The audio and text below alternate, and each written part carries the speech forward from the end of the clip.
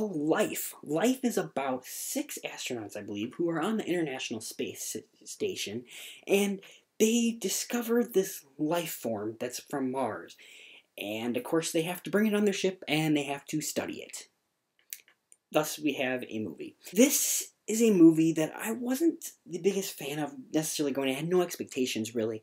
The trailers, I kind of felt were just a ripoff of Gravity and Alien, and just a lot better looking space movies. So there wasn't anything that was really exciting me. Besides the fact that we have Jake Gyllenhaal and Ryan Reynolds. Those are the big ones that really got me in there. First of all, I have to say something I really liked about this movie is the fact that it's realistic. Like Alien is a hardcore horror movie. It's dark. It's not necessarily realistic. It's just dark and very horror.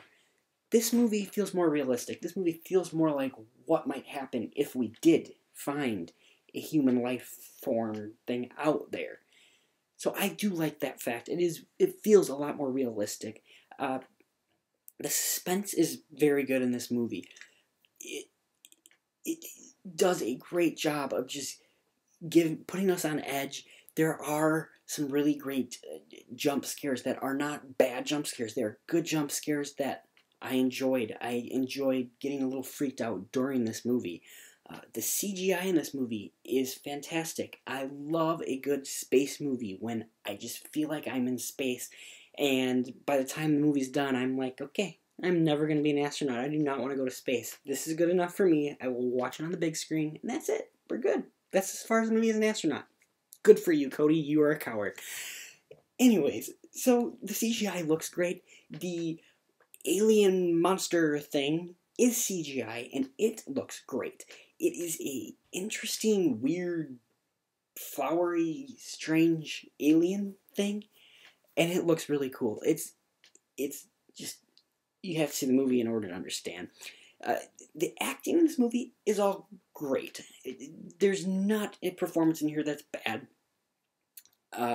It's filmed beautifully. The opening of this movie looks like one shot. It's definitely not one shot. You can tell where they took CGI and just kind of blended it in there. It looks like one shot, though.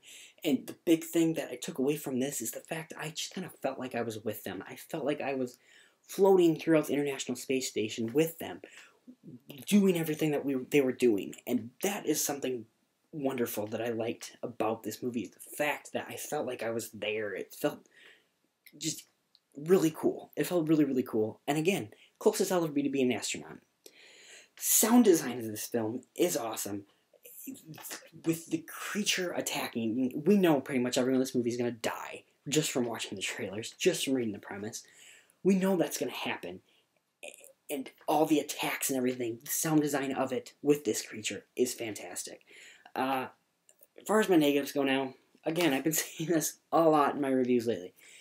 There's not much for character development. We get, this character just had a baby that he missed the birth of because he's in space. This character has been in space longer than anybody else. This character is a wisecrack guy. That's it. We just get these one little things, really. We don't find out a whole heck of a lot about them. And therefore, when they start dying, I really don't care. The way they die is pretty cool. But I don't care, necessarily, that they're dead. As far as the movie goes, the first half I thought was a lot better. Once the second half starts going, we have most of the cast, dead. And it's just, we need to kill everyone else and get through this kind of thing. And it doesn't work as well as the first half of the movie. The first half is a lot better, I thought. It didn't really feel as scary as I wanted to at times, and I don't feel it was as scary as the movie wanted you to feel it was at times. So that was a little bit of a disappointment for me. It was scary enough, though. I did have moments where I was literally freaking out. It was very suspenseful. It really was. And so it's not, don't go into this expecting an Aliens kind of thing. But it's good enough that you can have a good time with it. It is sort of a ripoff of Aliens and Gravity and those kind of movies, but it's fine. It's a good enough time. You can have fun at this movie. The dialogue, there are some smaller moments between the characters that the dialogue is pretty bad. I think it's part of the reason why I didn't love the character development, because the dialogue in these smaller moments is supposed to be the character development, and I didn't like it. So therefore, I think that kind of killed the character development for me, and the fact that I didn't care that any of these characters were dying. And so that was something that really was a part of that as well. In the end, guys, this movie is fine. It's not a bad movie. It's not a good movie. Can I recommend you seeing it for $10? No.